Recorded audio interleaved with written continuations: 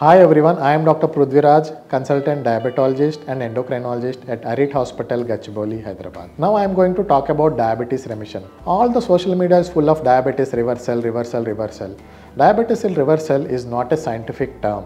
It's a just marketing strategy used by those associations or clinics. Diabetes remission is the scientific word. What is diabetes remission? Diabetes remission is if you are diagnosed with diabetes, we can able to manage your blood sugars at a normal range without any diabetic medication at least 3 months, then we say you achieved a diabetes remission. So is it possible to achieve diabetes remission? Yes, absolutely possible.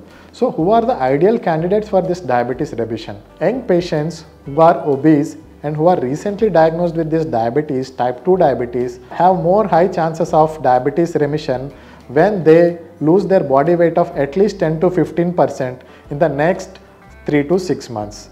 So to achieve this weight loss, they have to follow a disciplined lifestyle of diet, exercise, sleep pattern and management of their stress, and along with initially we will give them certain medications to control their blood sugars, and once they achieve their normal HbA1c and normal blood sugars, we will taper the medications sequentially and we will see whether he achieved diabetes remission or not.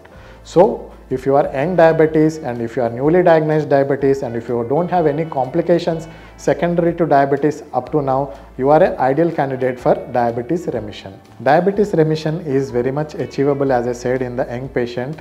And once he achieves the diabetes remission, he is not free of diabetes completely. In future, he is prone to develop the diabetes again. So he has to continue this disciplined lifestyle to manage his normal blood sugars without any medication, and he has to periodically check his blood sugars at least once in 3 months, either with the fasting, postprandial blood sugar or HbA1c.